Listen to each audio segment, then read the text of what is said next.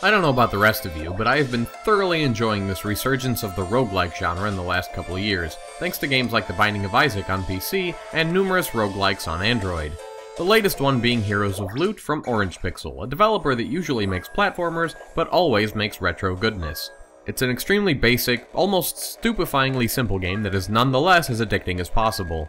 Basically, this is a dungeon crawler in which you mow through huge numbers of enemies a la Gauntlet, with permadeath for your characters, multiple classes plus unlocks, a crazy streamlined quest system, and the gameplay of a twin-stick shooter. Well, that's actually not really accurate. You don't even aim your attacks, everything is done through one button with auto-aim, like in certain arcade shooters such as Ballistic SE. I know it sounds too simple to be fun, but it really is pretty compelling, in that you are compelled to try again and again. What makes this game stand out is just the speed of it all. Each randomized floor will hold a key to the exit, and either a quest room with one quest to take or a store with one item to buy.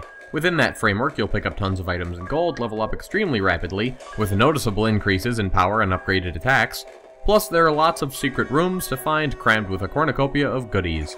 It has that Binding of Isaac mechanic going on, where you can find or buy a certain item early on, like a potion of regenerating health, or several experience scrolls that boost your level, making you feel godly early on and really great about that particular run, though you also feel stressed with more to lose. The 4 starting classes of Archer, Warrior, Wizard, and Valkyrie all bring something a bit different to play, whether it's faster leveling or extremely long usage of spell scrolls that you find in the game. Like I said, the game is so simple it's almost mindless, but it's designed with that playstyle in mind, and it all just works wonderfully. Heroes of Loot is available for $2 at the time of this review, but you can also grab the free version, which I'd recommend.